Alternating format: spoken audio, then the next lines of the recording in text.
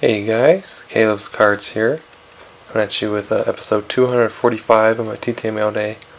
I have only one TTM that came in today, but I did get a contest win that I also wanted to share real quick with you.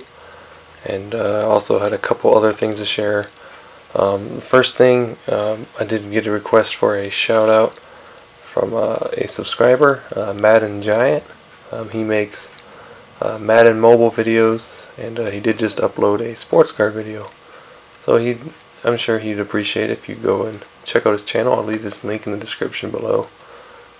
Young man in the YouTube community, just having fun playing Madden and stuff. So appreciate it if you go check him out.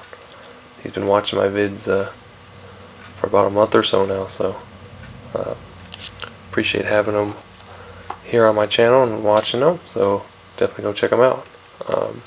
The TTM today is, which is kind of funny, the contest win is for the Hit the Deck contest, and the TTM I got in is for the Hit the Deck contest, except unfortunately it is too late. This is the 7 of clubs, although it wouldn't have counted because Troy did get him back before me, but Ed Bagley Jr., and I did send with a $5 donation to his charity. He's got a good charity, so I didn't want to include $5 cash with that, but still happy to get it back. He was on many episodes of Seventh Heaven, the TV show. He's the father-in-law of, I want to say, the girl that the oldest son married, if I remember right. I think that's who it was, so pretty cool to get him back. I think he also was in the military. Not 100% certain, but he may have also been in the military as well. So it's still cool. Sign the back of 7 clubs. You know, still get his autograph. I wasn't sure if that'd even be coming back because that was sent out probably February. So pretty cool to get that back. And then the contest win. There's the front of the note. TTMautograph.com. Always open for a giant mail day. There's the note from Troy Rutter. Congrats Caleb, thanks for playing, enjoy the vids. I'll include Troy's link down below, definitely go check him out. If you're not subscribed to him, you definitely need to be. He's definitely one of the key members of the TTM community, I would say. He's been doing it for a long time, same as the Autograph Network. People like that, Wesker Griff, you know, all those guys. So definitely go check him out and subscribe if you haven't already. And he included 2 Sharpies. Blue, just the one I like. So actually I only have one, so that one's probably going to die pretty soon, so thanks for these 2, Troy. And then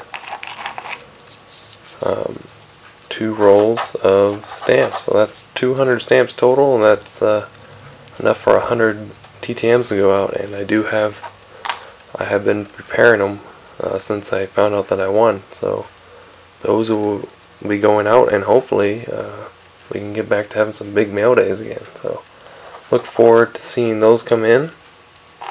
So that's pretty cool. Then one last thing before I cut out. I uploaded episode 244 this morning for Friday's recap, and I had to delete it because immediately after uploading it, some random company, never even heard of them, they claimed copyright to my video. And apparently I've watched my video and there's nothing in there that copyrighted, but apparently it seems to be that they're trying to claim my intro. So unfortunately there won't be any more intros to my videos unless I find some other platform to use. But it's really dumb because this whole YouTube copyright system is really messed up.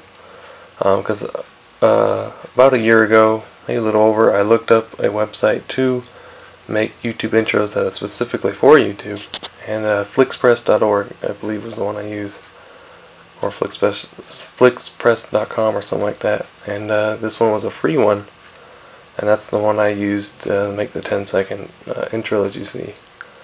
And apparently they're claiming it, saying as theirs, which is not true. So I've disputed it, but I did delete the video because they wanted to monetize it and show ads, and I don't want to do that. I never wanted to get on YouTube and make money. Never wanted to monetize my account or anything like that. That just creates more problems and more, honestly, I think makes you more susceptible to getting copyright strikes on you and things like that. So I'd rather not do that. And so yeah, I decided to take it down. I re-uploaded the video without the intro, and it seems to be fine now. So I don't get why they are claiming that. I mean, even if I did leave that video up, they'd make like 1 penny, maybe.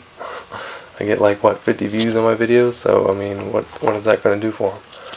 But I know if you guys are like curious, you know, what is this YouTube copyright and fair use kind of deal?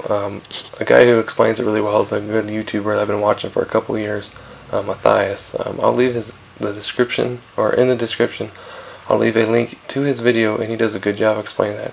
If you just like to educate yourself on that, so you know more, and he does a good job, so that'll also be in the description. I think that'd be well worth it if you do YouTube videos, just to be aware of what is going on and kind of how messed up the system is, and also understanding what exactly fair use and copyright is. So just a public service announcement there, and that's all I have for you guys. Hopefully I'll be back Monday with another big mail day like last Monday. So excuse me. Hopefully I can be back. So talk to you later, guys. Enjoy the rest of your weekend, and I'll see you later. Bye.